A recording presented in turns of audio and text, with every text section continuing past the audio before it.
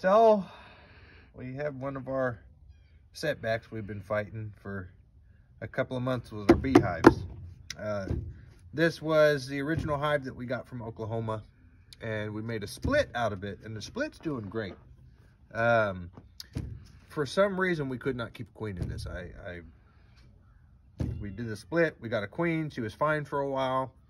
I think it just got too full, too fast. I couldn't buy another box to put on it.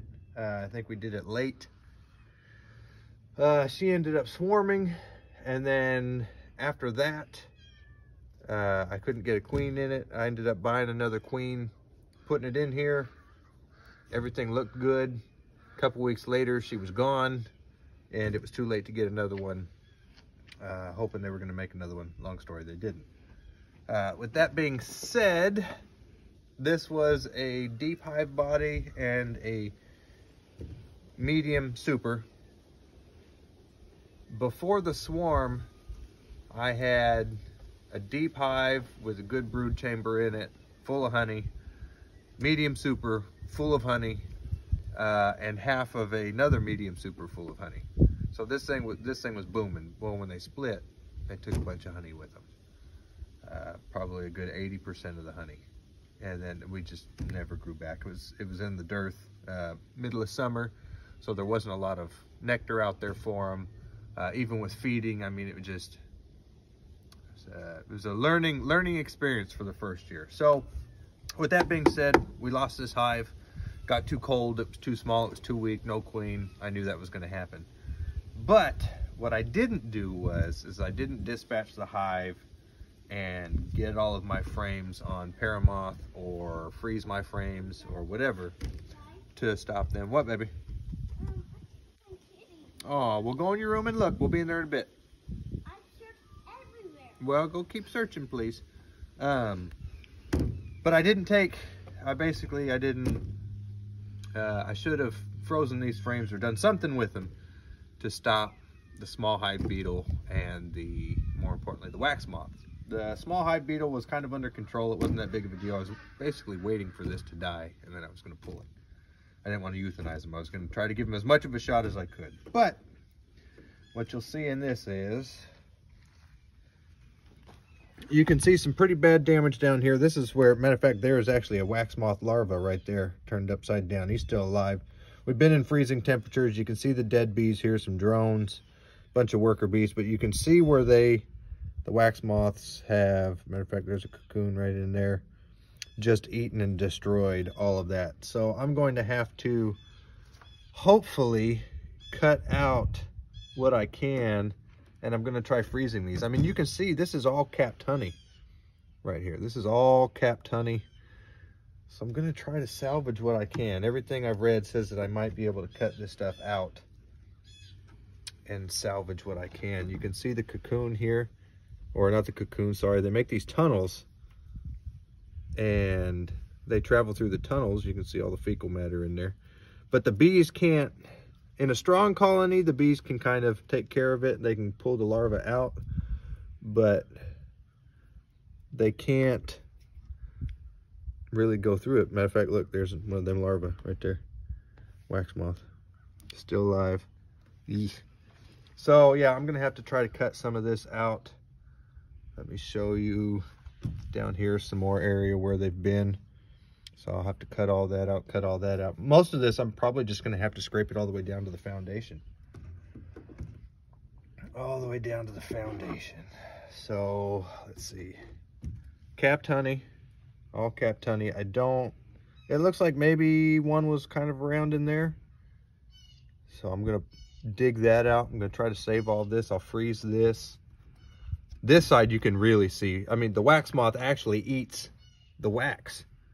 So I mean, there's my plastic foundation, so that's fine, you know.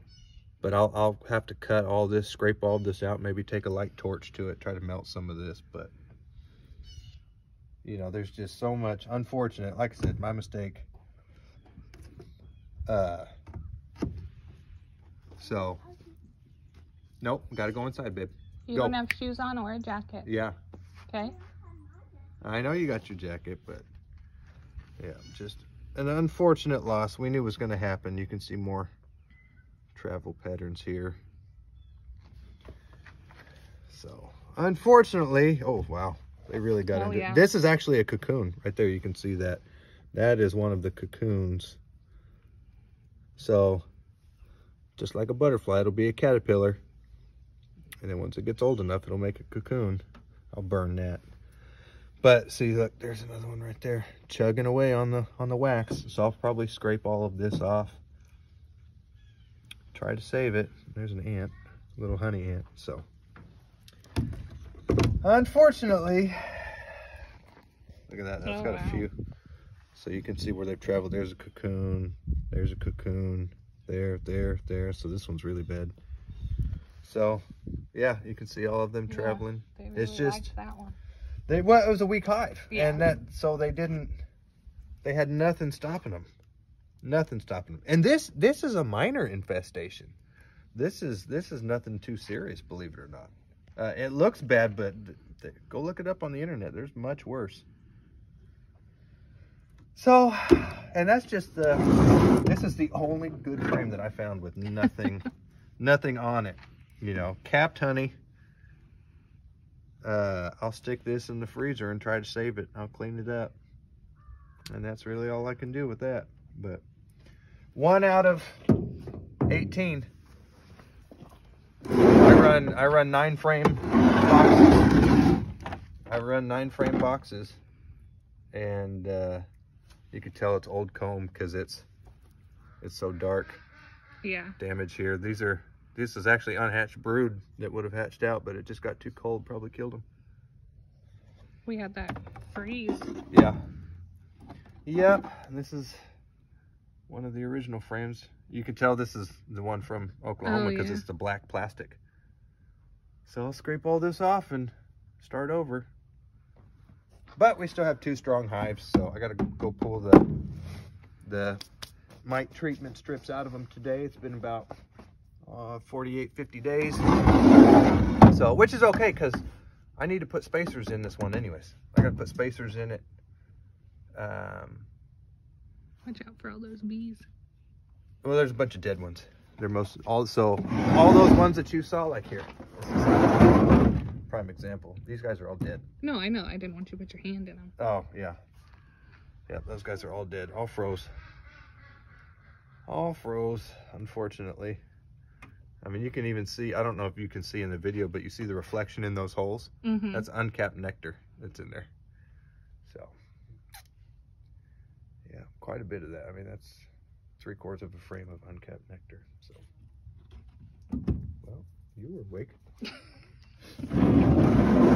So, I gotta get down to the nitty gritty. Yep. So, yeah, just wanted to kind of show you one of our latest trials and tribulations. I know we haven't been very active, so it's been a busy summer. Busy summer, busy fall, busy spring. So it's all been busy. You die, you wax moth. So yeah. Still though, it's not too bad. Life's still a breeze here on the Windy Roost. It's just a little bit more windy than normal. So, all right, thanks guys. I'm gonna get